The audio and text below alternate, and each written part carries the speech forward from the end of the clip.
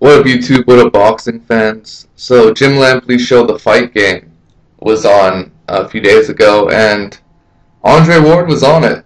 He appeared on it, and he spoke on Sergio Martinez, how he's too big for Martinez. The fight doesn't make sense for him.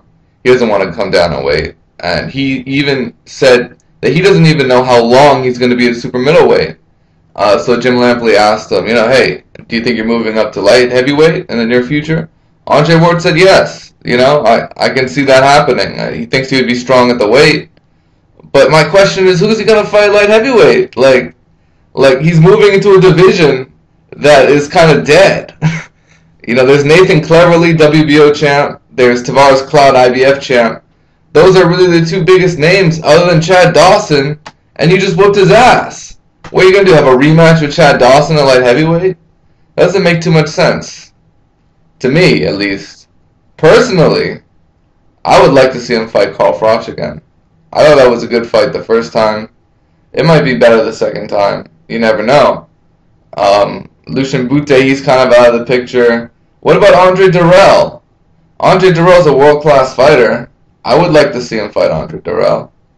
But a light heavyweight move, to me, there's just no big names in the division.